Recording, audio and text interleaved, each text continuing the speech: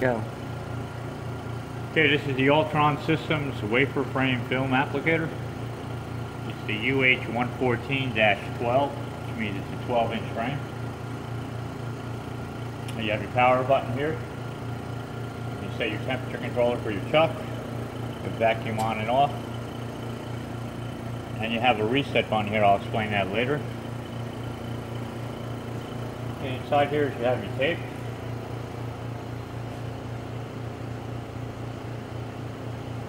And this is a backing. This tape has backing, so this is a backing take-up.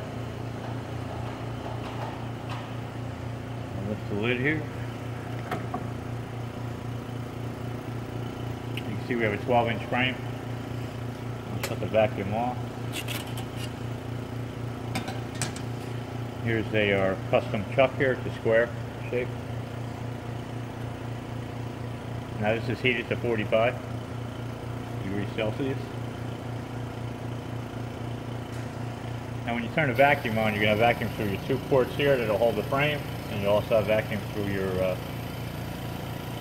center of the chuck. I'll just put this one on for now to demonstration purposes.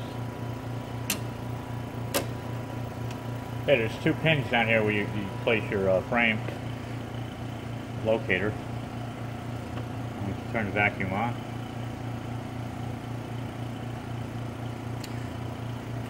Now our tape is sitting back here. It's been cut from the last application. I just want to explain that this is a single pass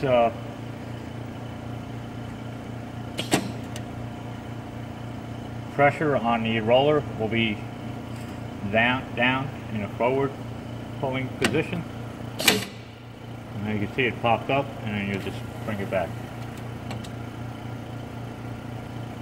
So again, as you pull it forward, you can see that the roller is now down.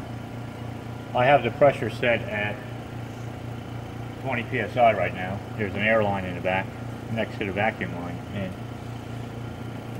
And I'll just bring it across, and then once you reach the end, you pop up, you bring it back. If for any reason you're coming forward and you need to reset, that's what the reset button is for. You hit the reset, and you can see that'll drive your roller back up in the up position, and you can push it back. To take the wafer off, oh, just one other thing. We do have a cutter here, and that's to cut the tape in the back. I'll demonstrate that later. And you also have your wheel cutter here, and that's positioned to cut along the frame. So just kind of like that.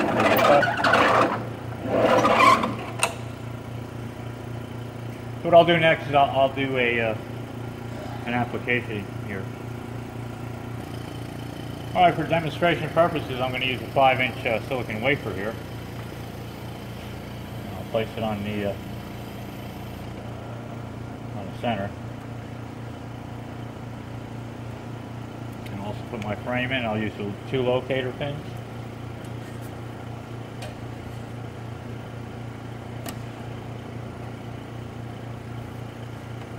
And at this point, I'll turn the vacuum on, and you can see they're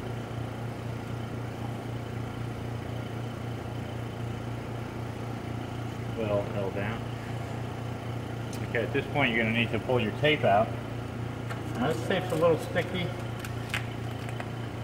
It's going to take a little effort to pull this out.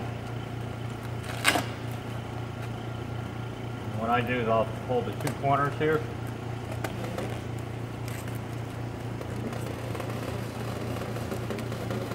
Stretch it out. Bring it down to our tensioner here.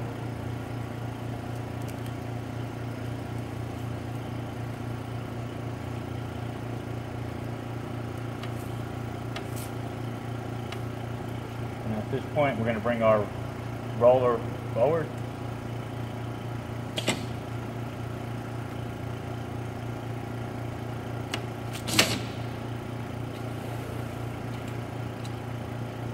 Okay, we can bring that back. We'll drop the top down.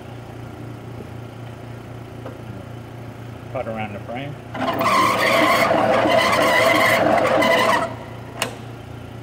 cut the tape in the back. Oh, just one thing here. You'll want this to be in a down position. There is a safety switch here, and that enables the anti-static bar in the back. So we just want that closed. And what I'll do here is I'll cut the tape in the back.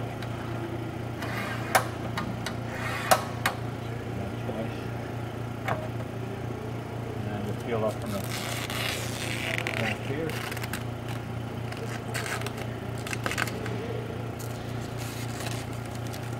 I think it was a very good cut over there.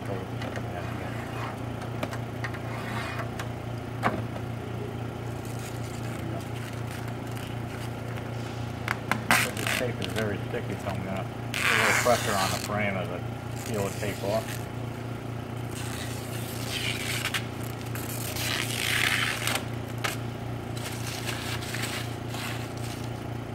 At this point, you can shut the vacuum off, then you have your way to mount it. You see there's no air bubbles.